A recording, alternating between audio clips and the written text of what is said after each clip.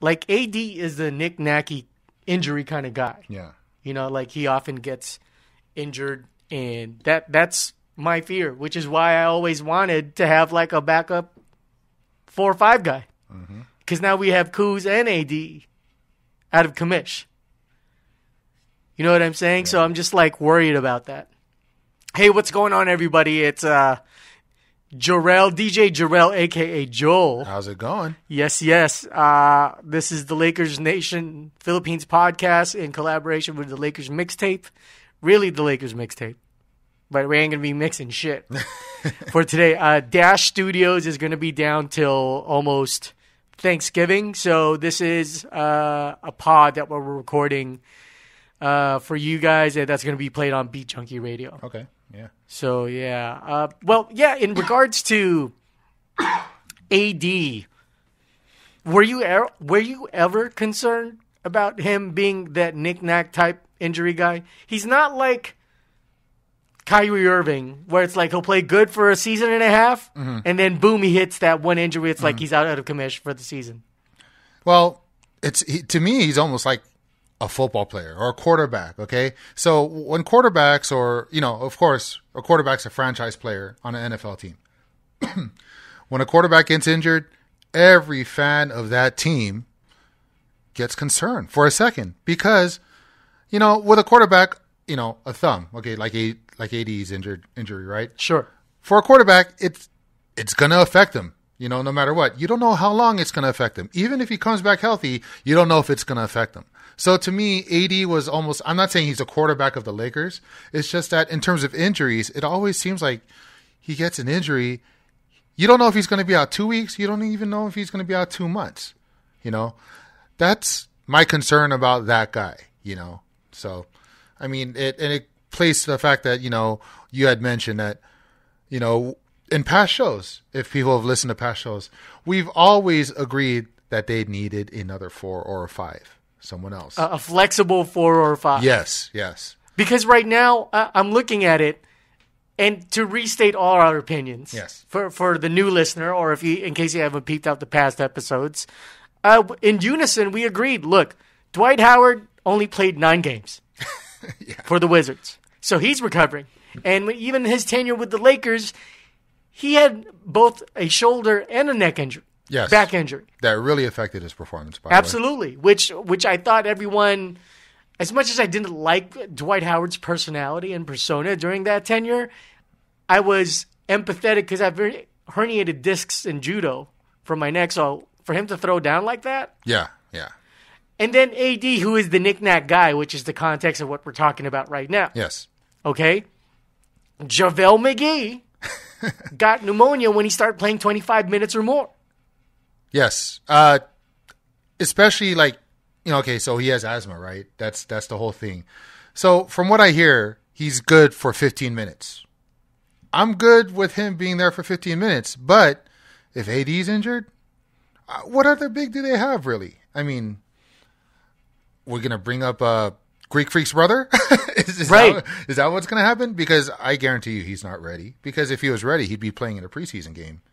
We had Daniel. Was it Daniel Stockton? Yeah, John Stockton's son. He played. So right. But we didn't see any of this of Giannis's brother yet. Quinn Cook isn't playing because he has like a calf injury. Oh, man. Jared Dudley, he's being monitored because he has a few ailing, whatever that means. Whatever that means. Ailing, nagging. All those are scary words. All of them. Absolutely. And then here's the other situation. We didn't see this, but you even brought this up on our text thread. Kyle Kuzma and those Pumas. Oh, my gosh. Puma's already fucking people's feet up. Yeah. DeMarcus, what's up, man? Right. Exactly. And maybe Puma is such a lifestyle-centric shoe. Mm-hmm. And granted, they were in competition with Adidas for running track. Yes. But we all know Brooks and Asics, even though they're nasty colored tennis shoes, they're the best for running. Hoka, those ugly Skechers type looking shoes. Totally, you're right. Man, I love running in those. So right, yeah. And you're like the 6'4" version of me. I'm the 5'7" big bone guy. Yeah. You're like the 6'4" version of me. So yeah, I get it. So for me right now, AD And the critical thing is AD's going to have to play some 5 also. Yes, he will. Because he's the best 5 in a closing unit. Yes, almost as much so as LeBron has to play 1, Sure, exactly. Great point. That's exactly. I mean, LeBron and AD transcend positions. So they're going to have to play multiple positions on the court, whether it be 3, 4, and 5 for AD, 1, 2, 3, 4, and 5 for LeBron. So, they're going to be crucial, basically. Yeah, I liked that starting lineup during the first game. Oh, yeah, that was nice. Which is Avery Bradley, Danny Green, LeBron, JaVale at the 5, and then AD at the 4. Yes. I will say with Avery Bradley, I hope they teach and contour him to not always try to go for the steal because it feels so heavily efforted, which we appreciate. Yes. But the thing is, it's like I can see that in the playoffs where he's gambling too much. And here's the other thing that I learned from an interview with who was it? Steve Nash a while back. I remember hearing him in an interview. When you go for the steal and play defense, it takes up more energy. Right. Better to stop the guy before he gets into a comfortable place than to actually go for a steal because all of a sudden he'll be wide open to go for that spot. And not only that, if your frame of mind is just defense, I don't know if this is illogical saying this, but that's the wrong era because we need offense from everyone. Yes. So, though I do like that lineup. Yeah, I definitely I love that lineup. You were texting me during mid-replay of the game because I'm not going to wake up at 4:30 just to fucking watch that shit. But you were texting me stating like, oh, my God, dude, KCP and Rondo are making a mess out there. Oh, my gosh. I like from what I saw. So this is I didn't watch the whole game. I saw 2.5 quarters and then 2 highlights. Mm-hmm. So for you who's listening and watching, I'm not trying to pose like I watched the whole game. But from what I saw intently, because of your text, is Rondo plays well with Danny Green. Yes. With LeBron James, AD, and JaVale. Yes. But the moment you put Rondo in with KCP, it messes up the fluidity. It does. I mean, KCP is one of those guys who I remember Byron Scott saying at one time he was the only guy on the team who had a green light to shoot. But now he shoots and shoots and shoots and builds brick houses. Totally. So it messes up not only the flow of the offense, but all of a sudden you got long rebounds coming off, and it's really messing up the defense as well. And, okay, so I'm not a Rajon Rondo fan. Neither am I. But as a backup, he's okay. As a backup, he's okay. But that was kind of making him look bad as well. Right. It was KCP who was actually making him look bad. Very good eye. Yes. Because from the second game, from what I was observing, and we'll go back to the first game, I actually wanted to bitch and complain about how Rondo played because he started. Yeah. But because he's with 2 other guys with moxie, like he works with LeBron and AD. And you could totally tell there is this linking of the minds between Rondo and AD. Yes. Which is dope. I don't mind Rondo coming off the bench, preferably a third. But you know what? Caruso was both good and bad. Yeah. Caruso looked, I would say, green. He looked like he has a lot to learn. With Rondo, it feels like when AD came in, you get the feeling like, say, for instance, you're at the park and you're playing pickup games. Your friend shows up. Hey, I want to run with you. That's what I think the relationship between him and AD is. And Caruso feels there's certain moments where it's kind of like Avery Bradley. Like Avery Bradley will overplay defense. Where with Caruso, he's overthinking the flow. Let me give the flow. And he's forcing the flow. But I will say, when I saw Dwight Howard during the second game, yes, and he played backup center, there was a couple of strings where he was still trying to be Orlando Dwight Howard, or he's trying to back someone up, but he missed a lot of the jump hooks. Okay. But Caruso was his savior.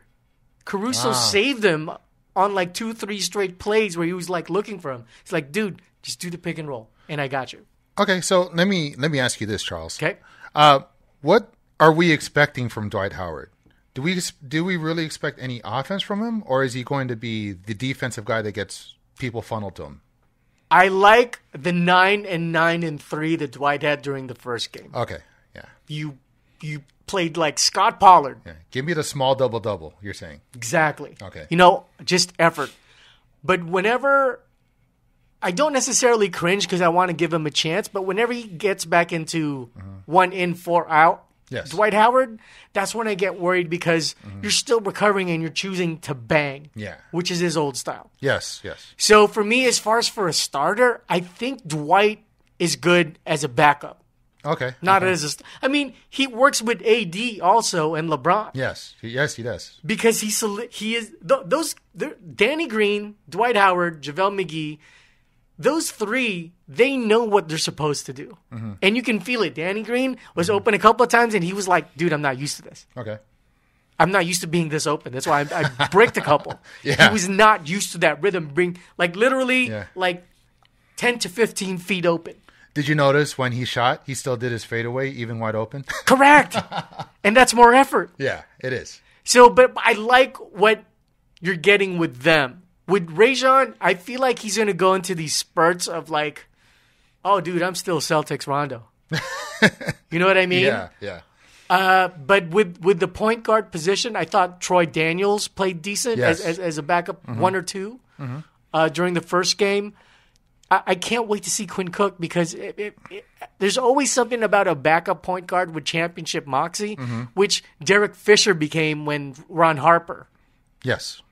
You know what I'm saying? I mean, so many of my friends who are Golden State fans, they sing their praises of Quinn Cook. They're like, man, you guys took him from us, So I'm really excited to see him.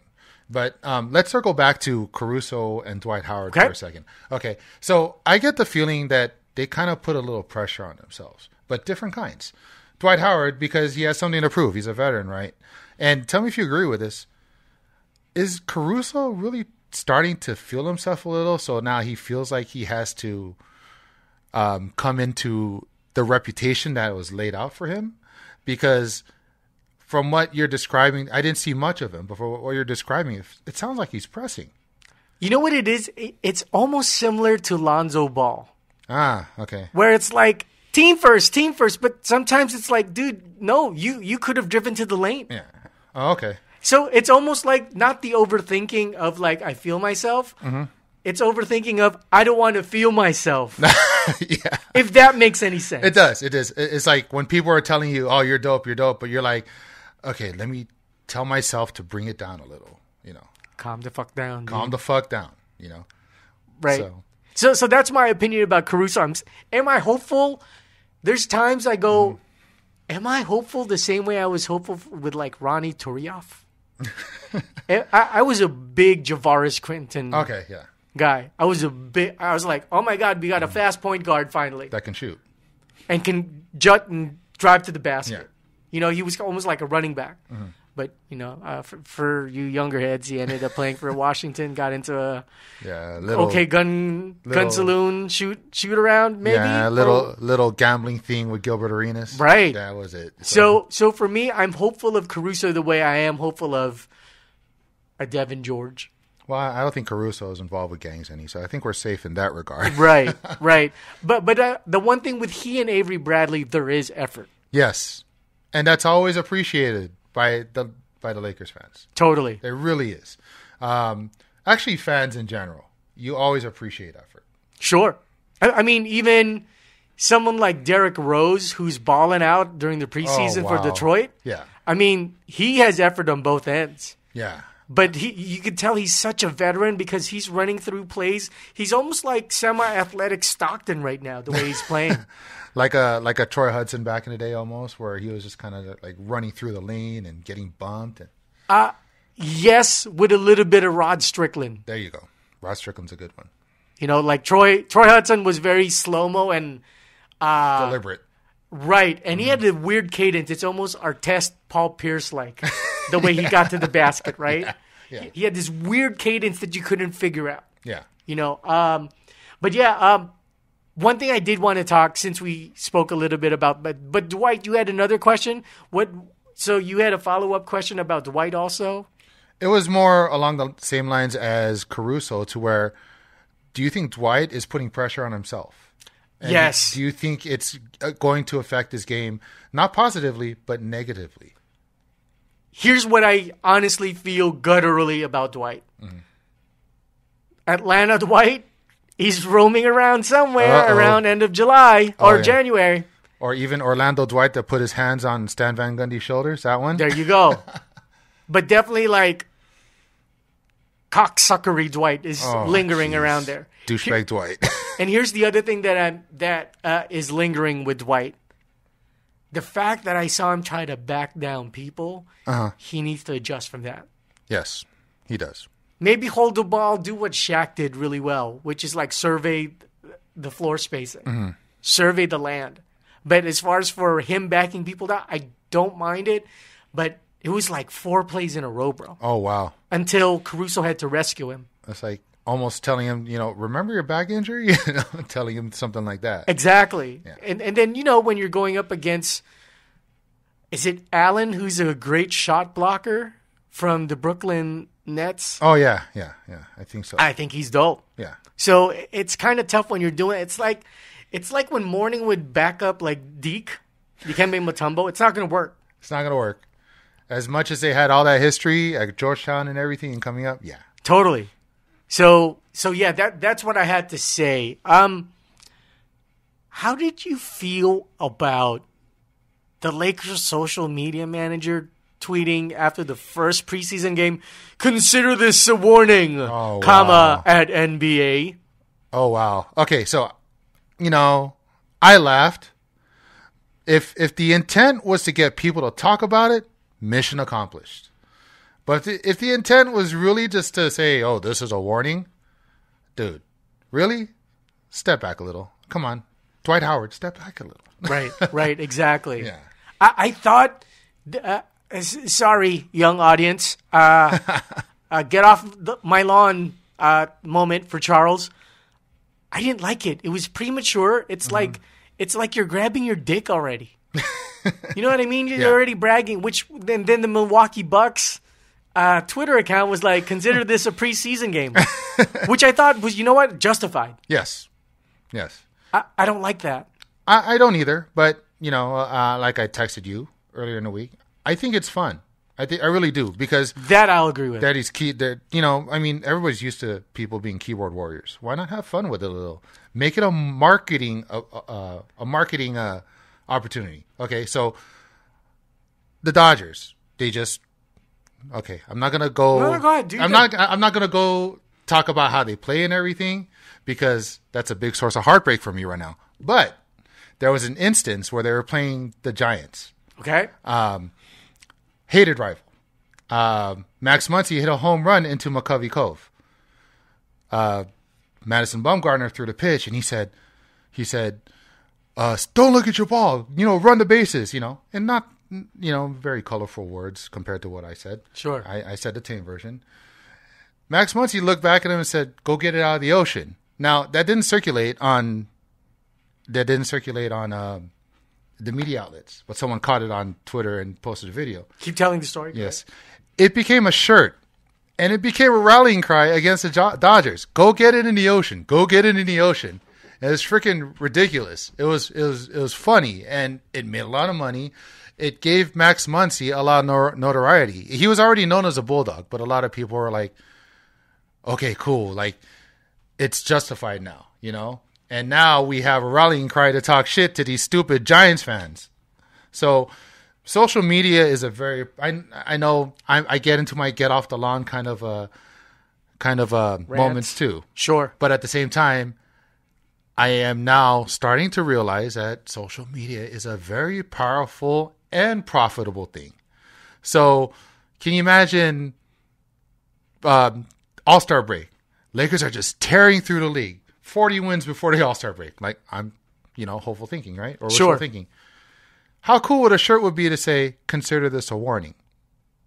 I think it's dope. Here's where I'm coming from. So we have two contrary opinions. Yes. When LeBron was like, oh, I'm on playoff mode. Mm-hmm. Wank, wank, wank. So like during the preseason interviews and training camp interviews, what LeBron was primarily saying was like, hey, my mom told me, you know what? Just be about it. You don't have to talk about it. So I understand where you're coming from, because now it's kind of like, yo, man, let's add some hip hop to this. Yes. Let's be braggadocious. Yeah.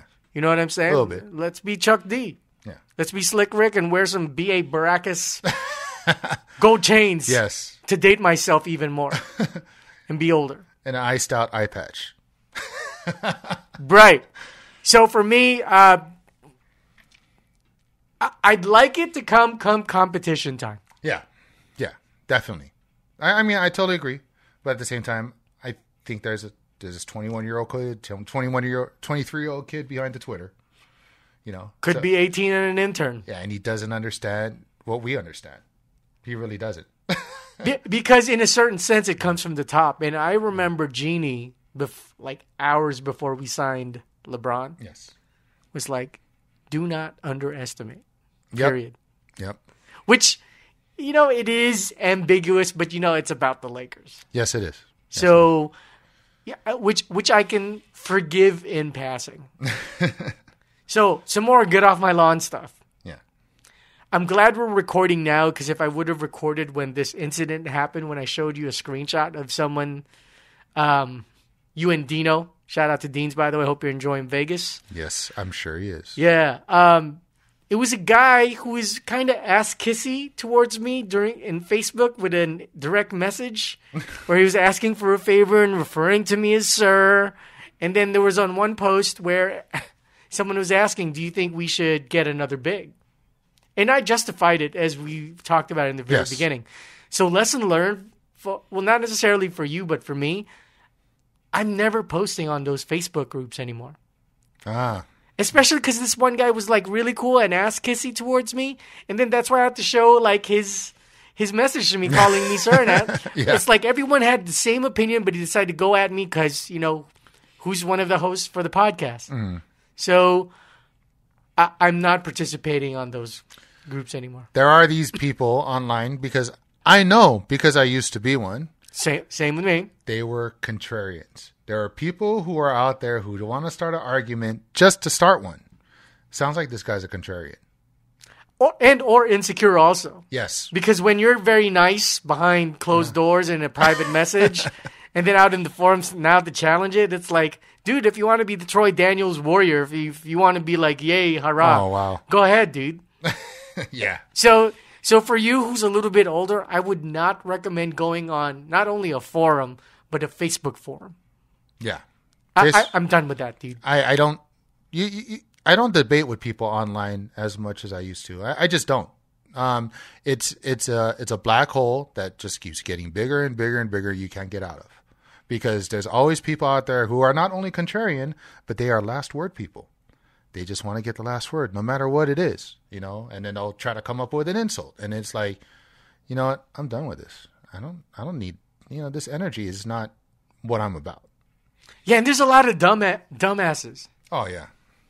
It's because like in communication, right? It's topic, reaction, and an example. Yes. If all yours is just reaction, then it's just, give me something concrete. Yep. If you throw an insult my way, or if you just try to, or here's another one where they correct your grammar. Oh man, I already know I won. So guess what? I'm done with you. Right. The only time I feel correcting grammar is good if it's like a troll from another group. Ah. But even it's got to be within the context. Like, okay, you want to be a know-it-all? Yeah. Grammar is a part of the list, yes, not the main attack. Yeah. You know what I'm saying? Yeah. So, in regards to that get off my lawn part, there's a couple of things that I've been watching. As far as for highlight wise, I've been watching the Pelicans. Okay. Zion looks like the deal. Yes.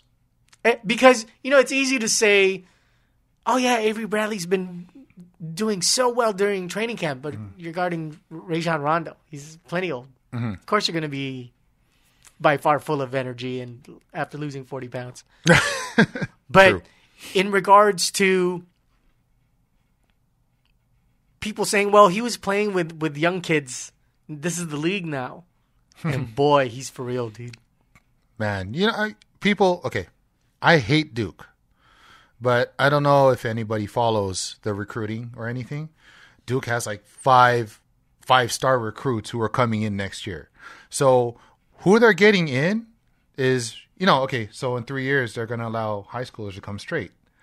Right now, these are the ones who are at Duke. So technically, they might be the kind of people who are going to be in the league anyways. So the talent at Duke that you face every day, it's almost like back in the day, University of Miami football or North Carolina basketball, even now North Carolina basketball. Sure. These guys, or Kentucky basketball, these guys are groomed. A lot of them are ready to go. A lot of them aren't, but a lot of them are. Look at the talent coming out of the draft. I remember Kobe Bryant vividly, if I were to go to college, I would have loved to play. Yeah. Play for Coach K. Krzyzewski knows, I don't know why he pronounces it like that, right?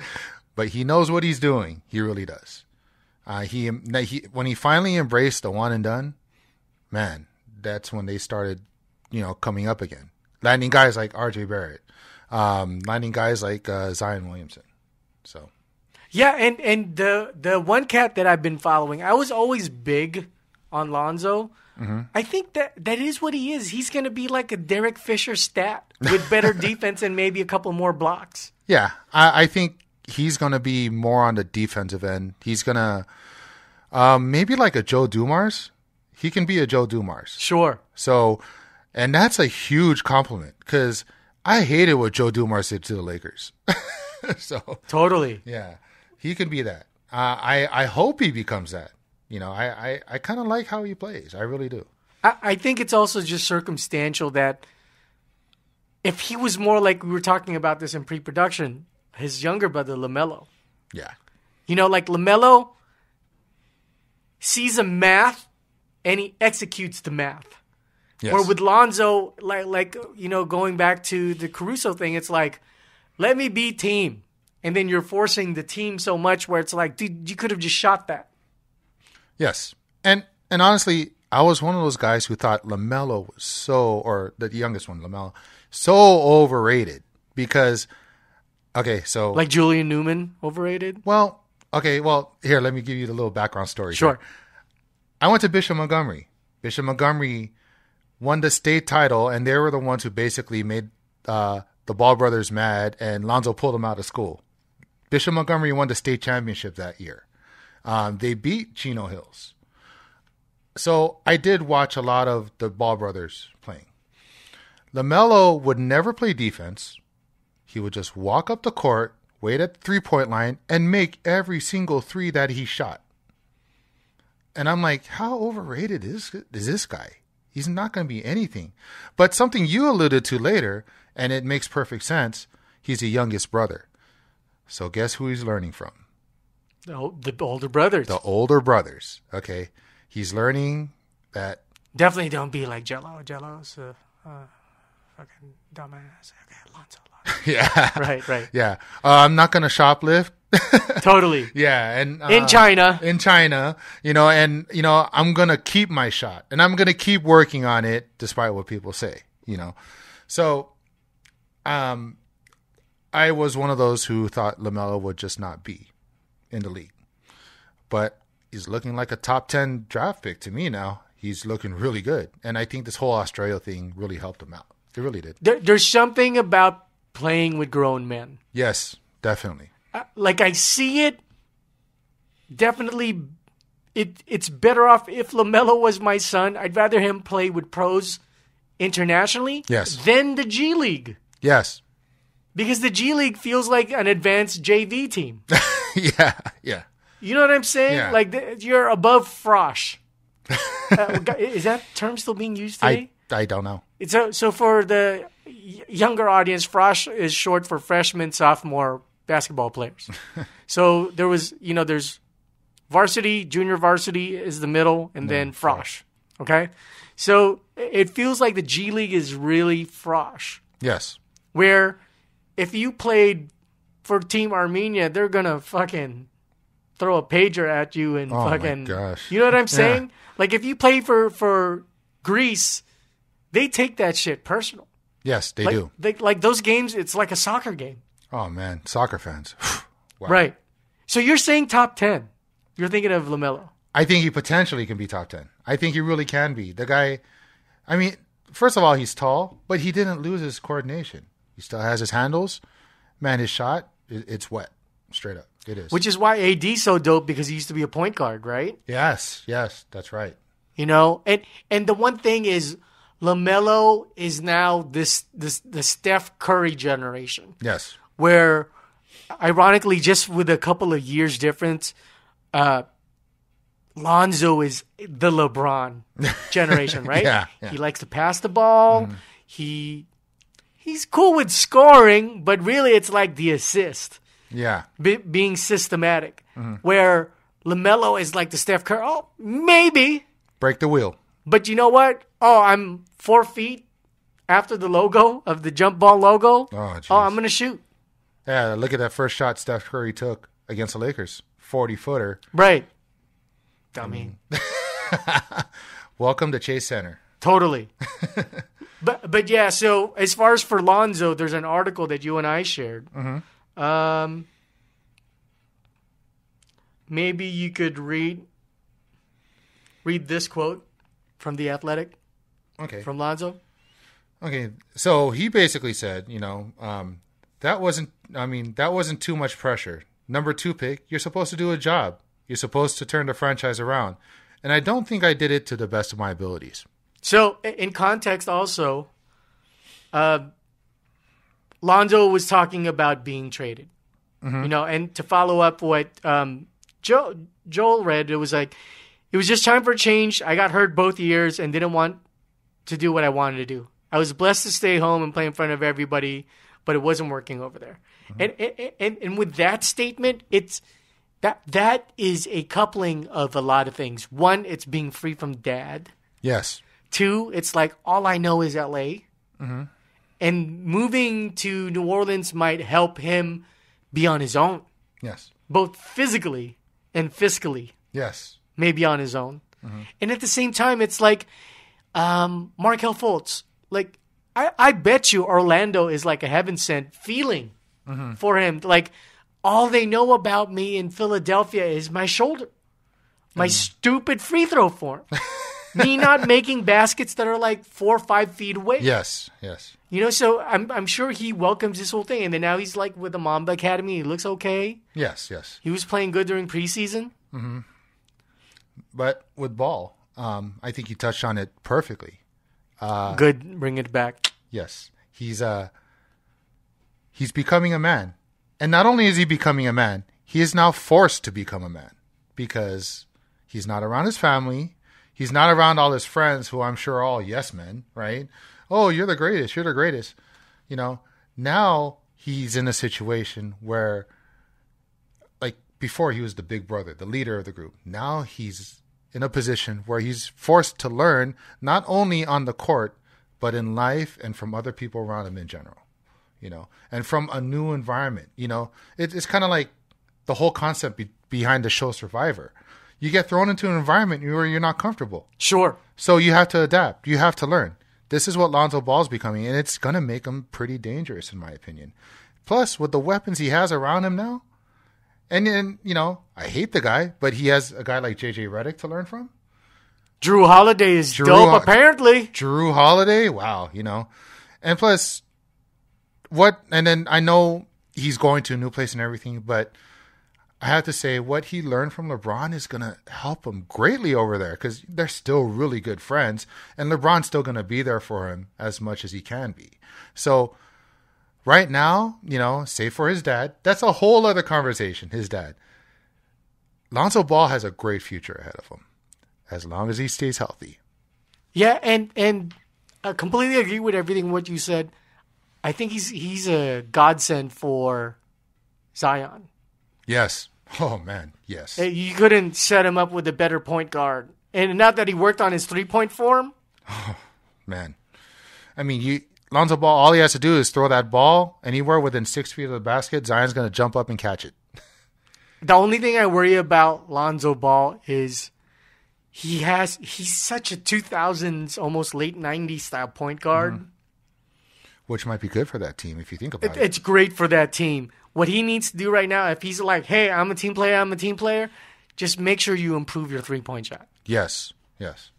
Like he's totally a Derek Fisher stat, but he has a lot of Robert Horry-isms where you won't see the ball poke.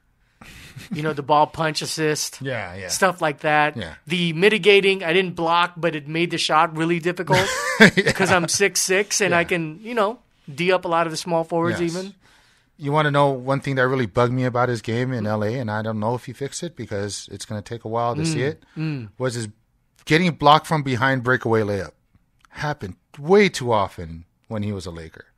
He'd break away with a layup, and he'll get blocked from behind. I'm like, what are you doing, dude? Are your teammates not talking to you, or are you just not listening to them? He needs to dunk that. He can. That's the aggression that his youngest brother has. Yes. I'm going to get this. Yes. And I'm going to take it. Yeah. And like if you're 6'6", dunk it, like what you're saying. Exactly. Get it. Yeah. Finger rolls are cute. And they score once in a while. But they'll get their ass blocked from behind from these NBA stars. I mean, he should have learned that from LeBron, shouldn't he? Right. Yeah. So, I mean, he had one of the greatest come from behind blocks ever, I also feel moving to New Orleans, like he chose, getting traded with Brandon Ingram and Hart does help him. Yes. But, Brandon Ingram, he scored like 18 points, had 6 rebounds, and like 5 assists the other day.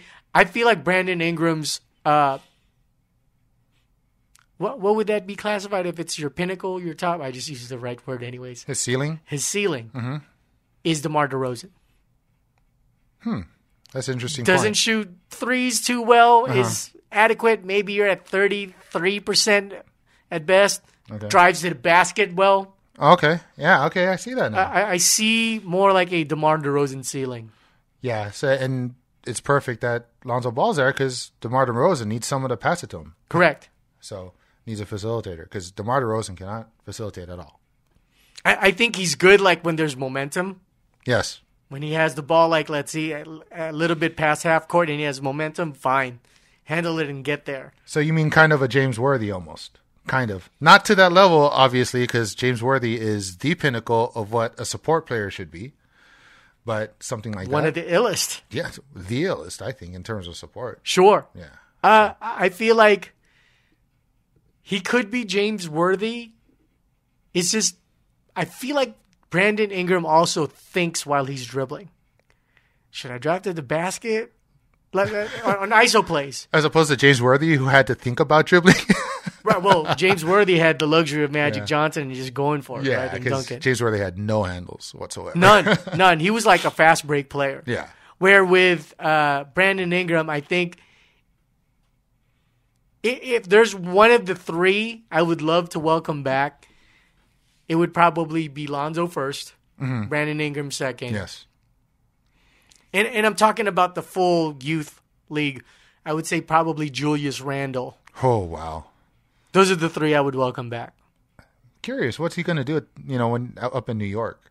I'm wondering. I think those guys are gung-ho right now. Like, do you see what one of the Morris twins did? He hit like one of the players with a basketball in the forehead. What? I didn't see that. Yeah, dude. And I was just like, dude, that's I don't know what kind of foul you would give that, but that's I mean, you're literally N1ing someone's forehead. You know what I'm saying? Yeah. So for me, I think they're gung-ho right now because they're the underdogs. But They're the Philly's Knicks? going to hurt them. Wow, Philly. Philly's going to hurt them. I think they're a good, scrappy team, but I don't know if I would consider them even an 8th seed. That's true. The Knicks, I don't think they make the playoffs. Yeah. I really don't. But now after the first preseason game, I see where our benefit is with size. Yes. That front line when the starting lineup that you mentioned at the beginning of the show in the first game, I don't know how to say, but I kind of just didn't see any holes in that front line. Nope. I really didn't. There's no holes offensively or defensively. I mean, it was basically you throw the ball up anywhere around the basket. It was going in. It could be a shot. The rebound's coming down in someone's hands on the Lakers, an offensive rebound, and it's going to go back in. You know? And it was a dedicated Avery Bradley, hound. Danny Green, hound and shoot threes. Mm-hmm. LeBron, he can handle any three and play defense against any three in the league. Anthony Davis, too tall. JaVale McGee, too much energy. Yes. So all five of them, you knew what you were going to get, which is why I love that lineup. Okay, so let's bring it back around to what we were talking about, Lonzo Ball. How do you think that team's going to do? Where do you see them? Do you see them in the playoffs? I don't see it yet, man. Because right now, there's Lakers-Clippers, two Lakers teams. Mm-hmm. There's Utah. There's the Rockets. Denver. Depending what Golden State is another one. What Golden State's going to do, Golden State I see in the 6, 7, 8 spot. Yes. At minimum. Yes. Because once Clay's back, maybe they rally, they go up all the way to 5th spot, maybe. We don't know what Clay coming back is going to be like. Sure. So that's already 6 teams right there. 7th or 8th, Minnesota's not going to do anything. Dallas? No. I don't think Dallas is going to do anything. Dallas has the potential Portland can sneak to slide. Mm-hmm. Portland is a definite 8th. Yeah. Definite 8th at minimum. Yes. So what about Minnesota? I think they're just too happy and content. Dangerous in the NBA, by the way. They lost Darius Saric. Yes. Which I liked for Minnesota. Mm-hmm. With, who's the 3 from Philly? Is it Covington? Yeah. See, I'd like that trade for them. Yeah.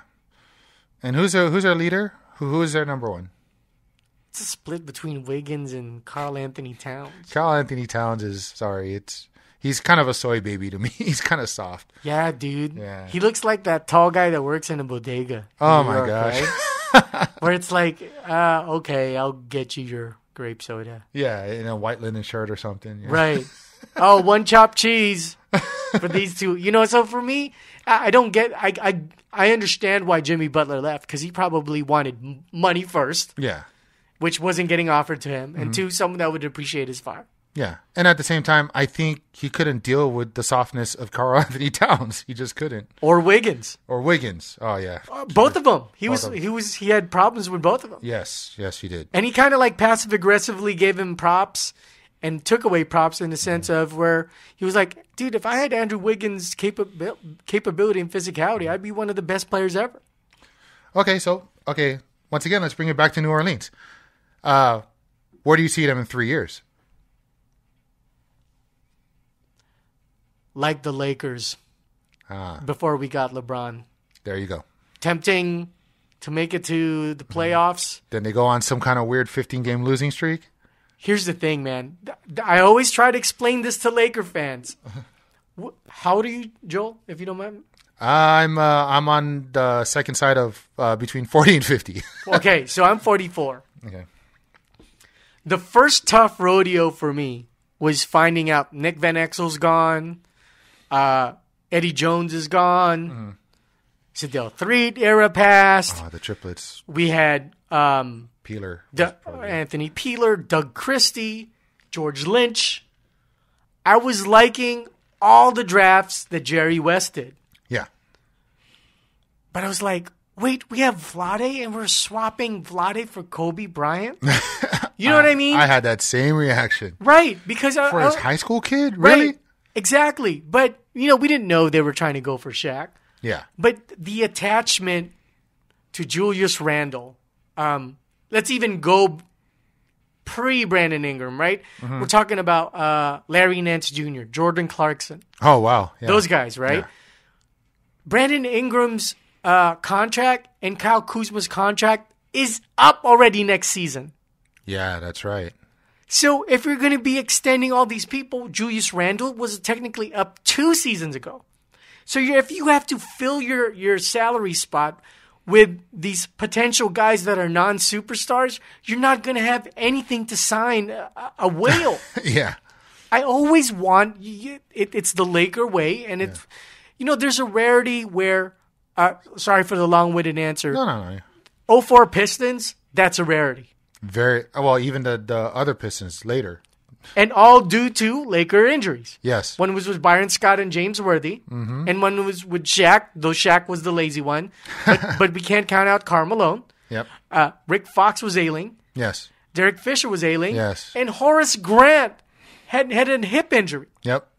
So I mean those Pistons, at least two of those were because of the Laker injuries. Yeah.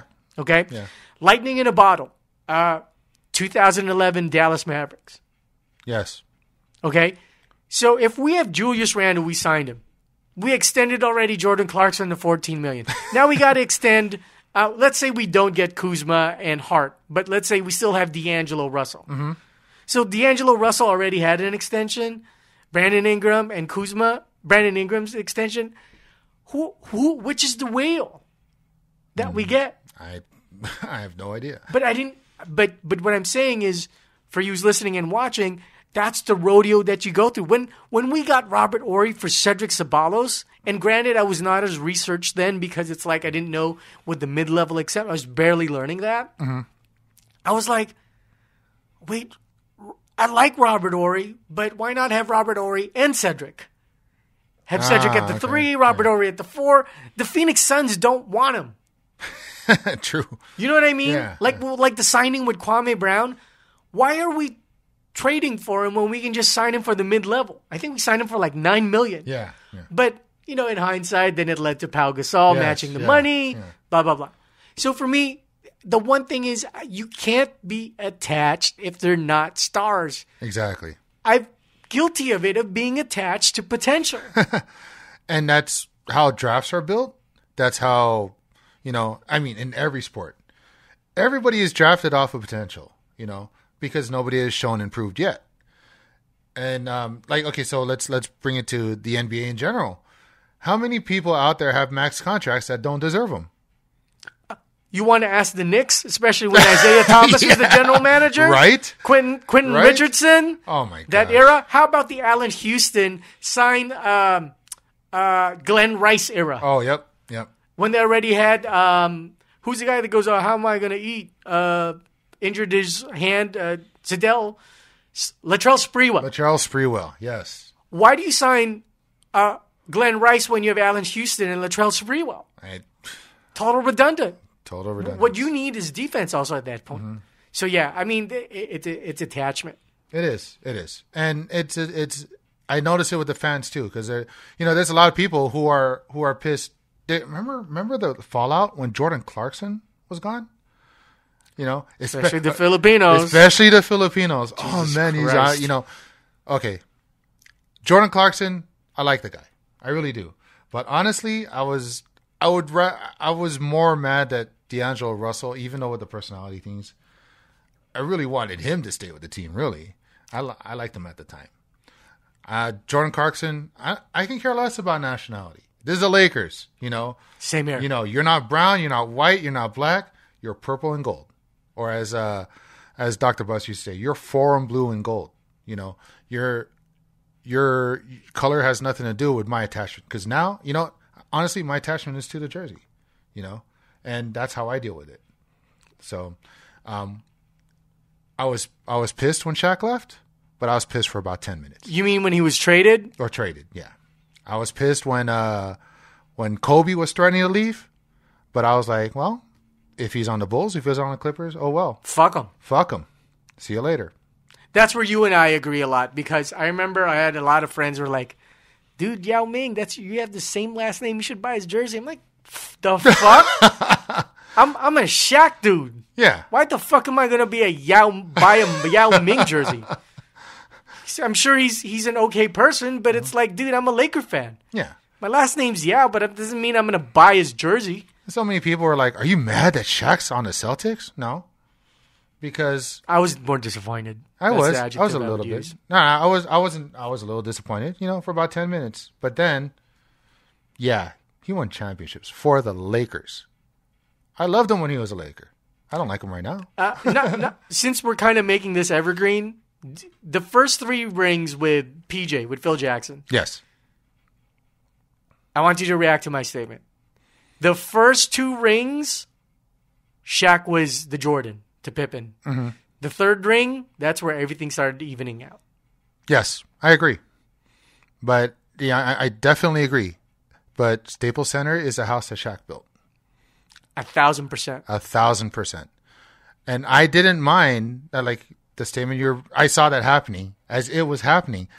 I didn't mind Kobe and Shaq being on the same level at all, because that 3rd year, if you remember, they were number 1 and number 2 in the league, hands down, no debate. Beautiful thing for the Lakers. Doesn't matter if they fought. Doesn't matter if chemistry wasn't there. You know me. I always said chemistry is overrated.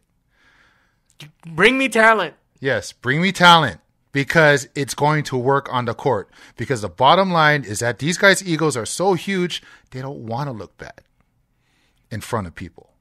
So they're going to make it work on the court. They can get in fights in locker room for all I care, because it happened with the Bulls through 6 championships. It's happening with the Patriots. They fight each other in the locker room all the time. People don't see it. So chemistry to me is just overrated. But when you're on the field. And let me add context, because I'm sure there's a few dum-dums out there. What you mean is also like, hey, talent with the system versus chemistry over a system is a big difference, because all the talent needs to do is we're going to go through DEF. And if they execute DEF begrudgingly, if they execute DEF, it's going to get it done. It's going to get it done. Exactly.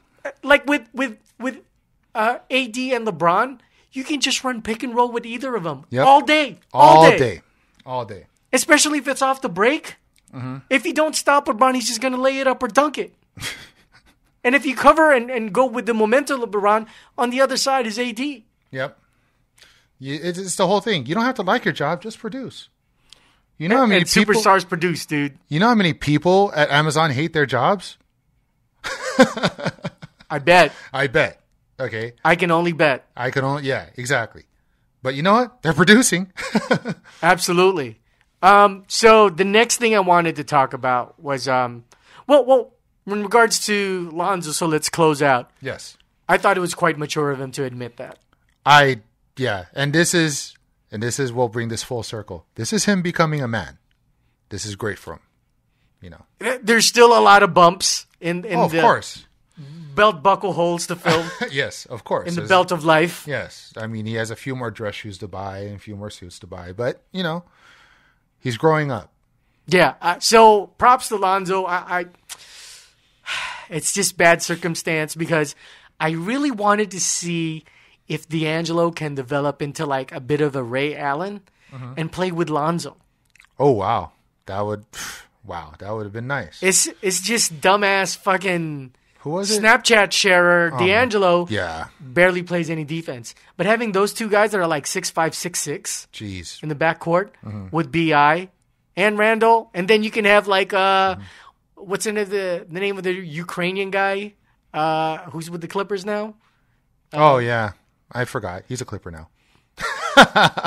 God, what is his name? I used to even argue about how the game has passed him up. Oh. You know who I'm talking about, right? Yeah. We signed Muscala for him. I can't. All right, this is bugging the shit out of me. There it is, the Google Internet machine. So Clippers roster. It's not Piatkowski, is it? No, it's I always want to say Sasha Vujacic. Ivica Zubac. Jesus Christ. Zubac, yeah. Okay, that guy. and depending on the trades that worked out, we could have had Mowag at the 4, Jonathan Williams at the 5.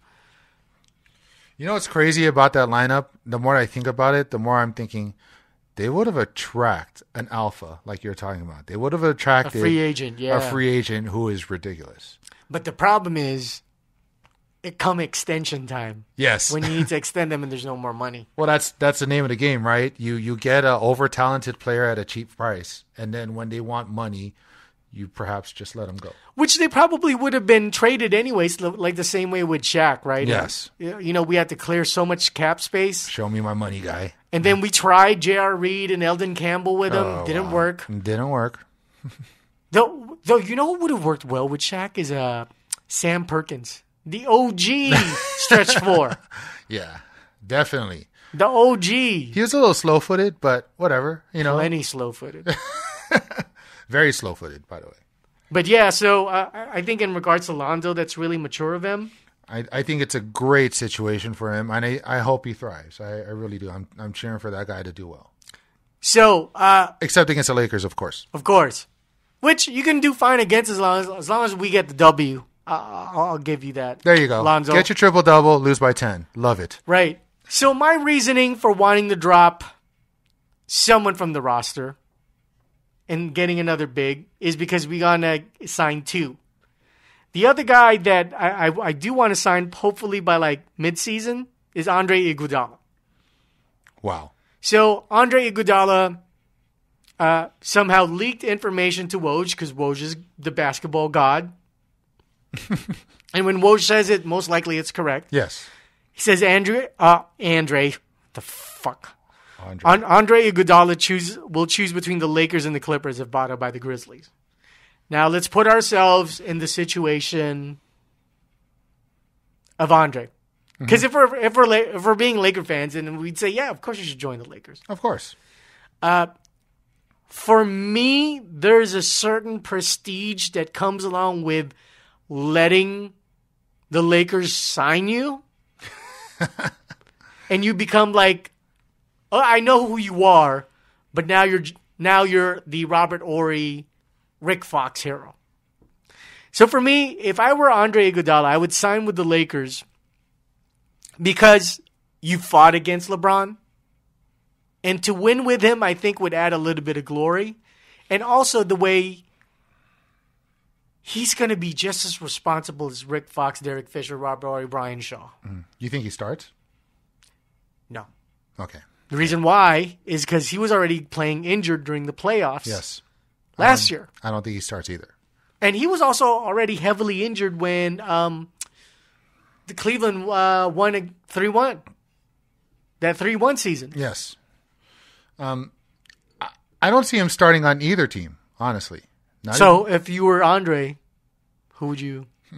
Okay, so if I want another ring, Andre, I'm jumping on the Lakers. You know why? Okay. You got two of the top 5 players in the NBA. That's if there's anything that's true in the NBA, superstars win championships. Okay. Sorry to say, Kawhi Leonard is a superstar. PG is not. I'm sorry. PG he's one of. Remember we were talking. He's a super third option. Remember we were talking about max contracts. He basically got a max contract off of one series against LeBron that they lost. Exactly. So, and honestly, it's like if I'm Iguodala, that's where I'm going to go if I want a championship.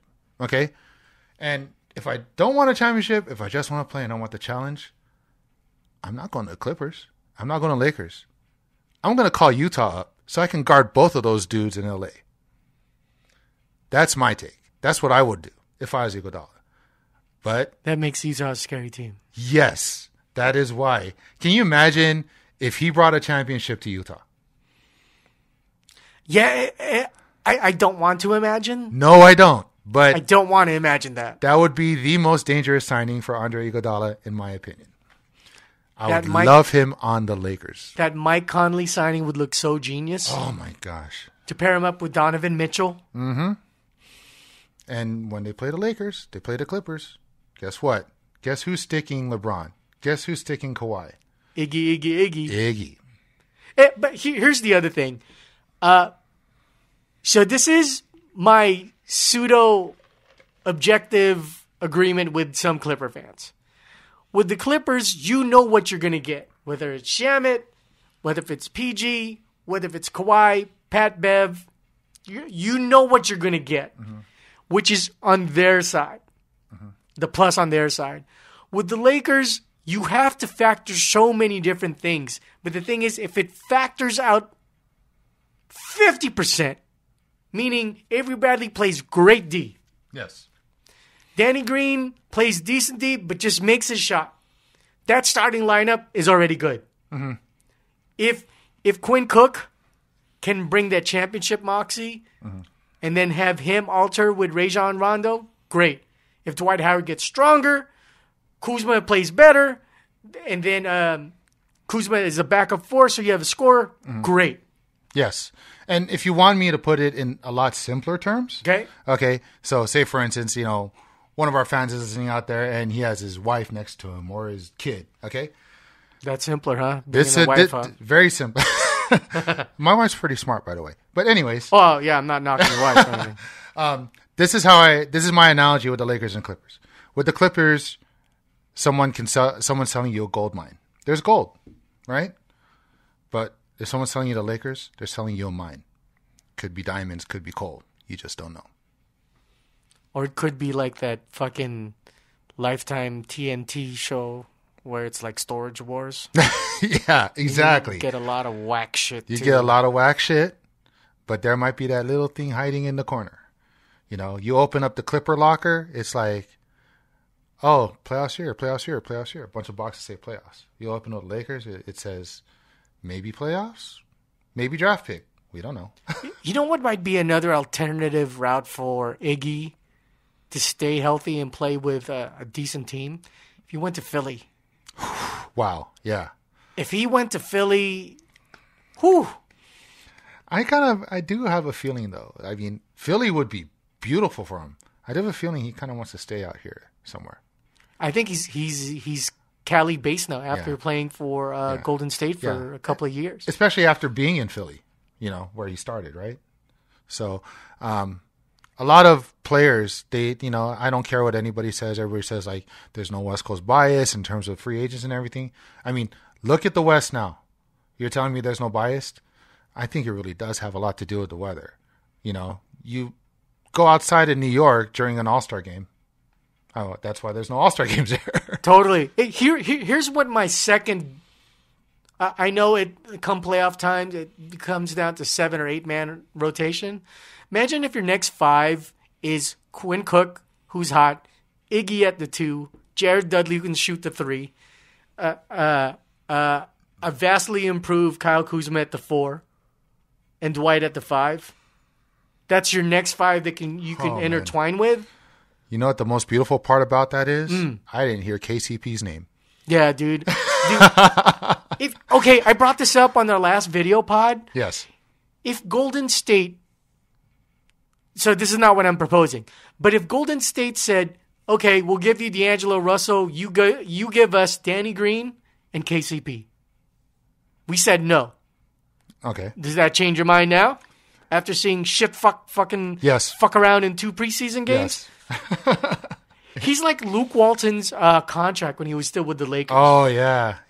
You're right. That's how I feel about KCP. I guess at the time it was that whole, you were talking about attachment to the players. Sure. That was me giving him the benefit of the doubt. And me as a Laker fan, I do that sometimes. I do it all the time. Okay, I do it all the time. You got 5 more minutes to share with me? Sure. Okay. So, and my closing lineup, my death lineup would be on defense. Oh, no, let me just give you the hype 5. So it's Danny Green, Andre Iguodala, LeBron James, Kyle Kuzma, Anthony Davis. Wow. I would stick LeBron at the 3 for defense because he can defend a lot of threes anyways. Okay. Danny Green, unfortunately, is going to have to try and weave the point guard towards the middle. Okay. Kyle Kuzma plays the defense on the 4, Anthony Davis at the 5. Yeah. And now Andre plays the closing 2. Yeah, you bring up Kyle Kuzma. I actually can't wait to see what he can do defensively. Right. Because I'm still not impressed. Sorry to say. I'm at a point where, hey, if you could flip Rajon Rondo and KCP for Andre Iguodala, do you do it? Yes. Same here. Definitely. Heartbeat. Easy. Would you flip Kuzma and KCP for someone? Something logical. Let's not say Kawhi Leonard or PG, but who would you consider to flip for that? Julius Randle? I would love that. Yes.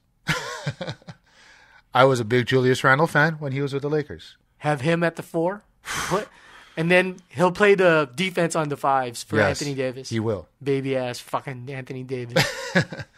Yeah, and he's played with Anthony Davis. So, man, if they can go after him, that'd be real nice. Yeah, I would love to flip Julius Randle Yes. for Kuz and KCP. That's not going to happen. Yeah, no, it's not. If you're Washington, do you flip Beal for KCP and Kuz? That's a tough one. Okay, so because In Washington's perspective. in Washington, Not in the Lakers' perspective. Not fair, right? No, it's not. Yeah. It's not. Yeah. Bradley Beal's too good. He's too good. He's way too reliable from 3-point in a 3-point league. I would flip, if it's possible, Troy Daniels, KCP, and Kuz. I think Troy Daniels, ironically, that's what the dude who was attacking at me on that forum. Oh, wow. I like Troy Daniels. Yeah. I thought he played decent. But, here's your 3-point shooter. Here's KCP. He only has a year and a half left on his contract. Yeah. I mean, but also, I have another one. Would you flip Kuzma and KCP for Brandon Ingram? No. Okay. I wouldn't either. Someone at my gym brought it up, and I said, no. Only because of the health concerns for Brandon Ingram for me. If Brandon showed potential of playing a 4, because he has the height of a 4. Yes, he does. But Kuzma, I feel, even though he's only an inch taller, his physical motion has potential to be like a Clifford Robertson, Robert Ory. And I feel like his game is more compatible with LeBron, which is the ticket right now. He's the reason why he stayed. Cost control contract. Yes. And can play and roam around without the ball. Yes. So, but yeah, I think that's pretty much all our topics for today. Wow. Man. We knocked it out. That felt really quick. Yes, it did. That's a good thing. That's a great thing. And then with Dean's taking like a more of a producer role, which he should be able to chime in once in a while. Yes, he should. I think this will be good. Is this evergreen enough to play like mid-November? Yeah. Still, right? I think so. Okay, so we'll have it on the Facebook Lakers Nation Philippines. That'll be up. It'll be on Plug 12, the YouTube page. And then we'll be airing this mid-November for the Lakers Mixtape. Let's do it. Can you go ahead and repeat our social media? Yeah, sure. It's Plug 12 is a social media hub for 4 shows, right? I do my solo show where I comment on news and sports. This show, which is the Lakers Mixtape with DJ Jarrell and DJ Deans.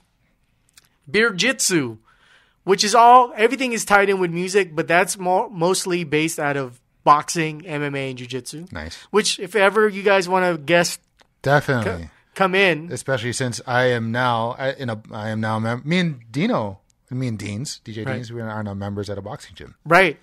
So there's that, and then there's the one show that Rhett specifically wants me to keep is Charlie on the Beat Junkies, which is about adjusting to society in your 40s. It's for like the 40-plus-year-old B-boys. I'd love to sit in and even just listen on that one. Yeah, you should. I'll be a fly on the wall. That would be great. No. The reason why you're on the network is because, I know you have lots to say with solid background. So thank you. I appreciate that. So, yeah, it's PLUGONETWO, Plug 12. You can go to plug12.com. Everything's listed there. We're on SoundCloud, iTunes, YouTube, Facebook. Everything's all up in there. And signing off with DJ Jarrell, a.k.a. Joel, the Lakers Mixtape. Peace.